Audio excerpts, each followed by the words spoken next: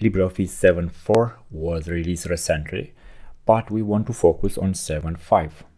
So we have 7.4, 7.3, but we want development versions. So let's see nightly builds here. We have 7.4, but we go to master. So we have for Windows here. I'm using Linux, so I have chosen this one. Of course, you can choose whatever it's right for you. Now, if we open LibreOffice first time, we have this tip of the day, and we are offered to change the user interface. So let's run this action. We have this window, so we can select in the background how the LibreOffice user interface look like. Let's choose tabbed. So this is similar to the ribbons used in Microsoft Office. You can see in the top. So this is a standard with menus in the top. In the tab we have tabs and functions. So let's go. Let's see another one. Single toolbar.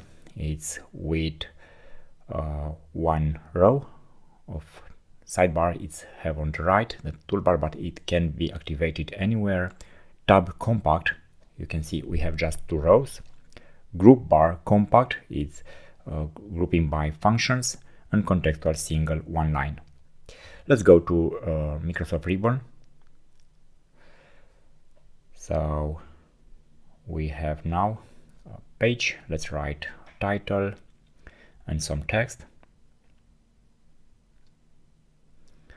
Let's style this one as heading, very easy.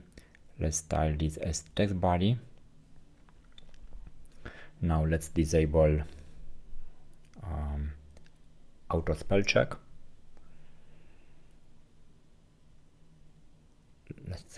Okay.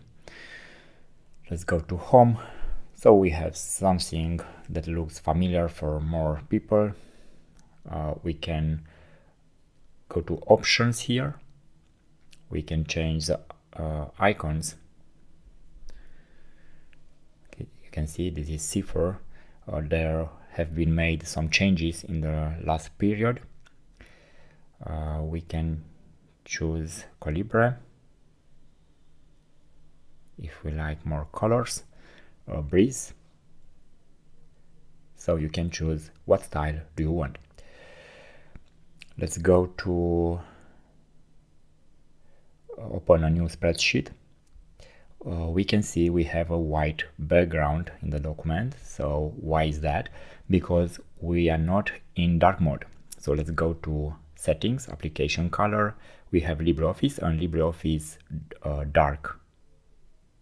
So this one, it's a dark one. We have the document also in the dark mode. So now let's open a spreadsheet, and the background is now black or dark. Let's see. Let's change now to default. So this is how LibreOffice is looking. We can decrease the icon size to small if we see well enough. And of course we can change icons to cipher dark or breeze dark or whatever we like to use in our LibreOffice. So it's not looking so good, so let's choose this one. Okay, we have many options. We can match our taste in design. It's very important here to write our name in order to open a document where we left. Here is the view we changed before. Advanced, I disable Java until I need it. Online, I disable. I check by myself a new version. And proxy, I set to none in order to work faster.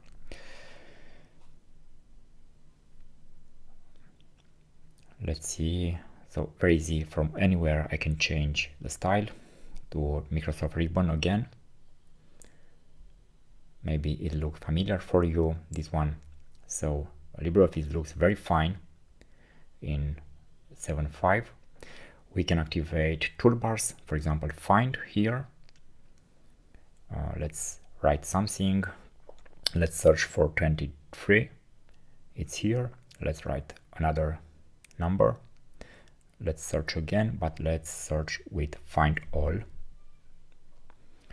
So we have two results, and I can click and go to that reference. I can activate filter, auto filter, and so on. So this is LibreOffice 7.5. It's in alpha at the moment. We can read the release notes and test it. So we can see the progress that have been made in the last days. Thanks for watching, and please subscribe for more videos.